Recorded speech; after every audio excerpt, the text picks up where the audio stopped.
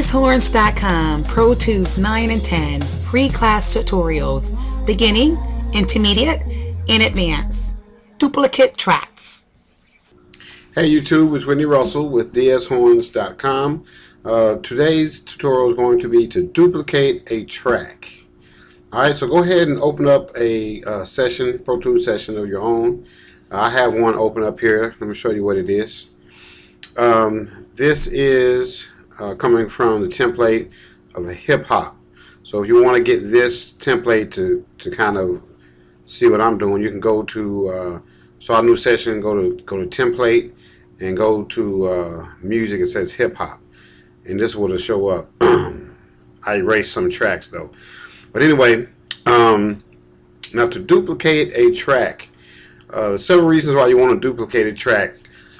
You might have a track where you're going to do all these reverbs, you're going to do all this stuff on it, and you want to save a version of it dry. So that would be a reason to duplicate a track. You might want to duplicate a track to create a stereo sound. It might be in mono, so you can duplicate it. You might want to duplicate a track to change the pitch. Somebody's singing, you want to take it down an octave and have both of them, both tracks, two different vocals on this with the same track. So there's different reasons why you would want to duplicate a track. Let me just show you how to do that. You go right here to, let's say we want to duplicate this lead. So what you want to do is highlight it, right click. There's different ways you can do most everything in Pro Tools. I just want to show you one way, the way I do it. Sometimes I do it other ways. I just try to show you the easiest way. Just right click and go right here to duplicate, and then now this is going to pop up. It's going to ask you number of duplicates. You can go as many as you want.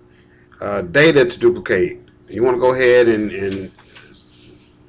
most of these is going to be checked. Your active playlists, your alternate playlists, your automation, insert sends, group assignments. You go ahead and leave all those checked, unless, let's say you're doing a track, and a lot of people do this. You might want to have a guitar lead sound. You're about to add a bunch of effects.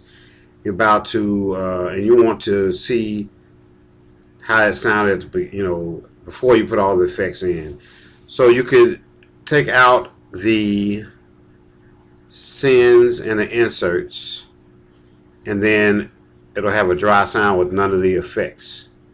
Okay, right now let's leave the inserts and sends in. Let's go ahead and hit OK, and there is your duplicate. Now it'll say lead dupe 1, so duplicate 1. You can call it whatever you want. That's pretty good. I'll leave it like that because that lets me know, and they always put it right next to the one you're duplicating. That lets me know it's a duplicate. So like I said, one more thing. Let me show you this. Hit duplicate again. Now if I want to go without the inserts and sends, a completely dry version of whatever I recorded, just unplug those, hit OK, and there is a dry version. So I have 3 different versions, one of them and the one dry, without the inserts, without the sends. So that's basically how you duplicate a track. If you have any questions, or if you want to view my other tutorials, beginning, intermediate, or advanced, please go to DSHorns.com.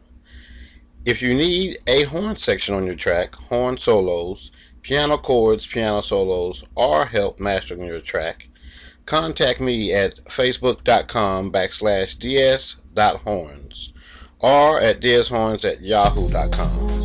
And please make sure to send me a friend request on Facebook for Pro Tools updates and free plugins.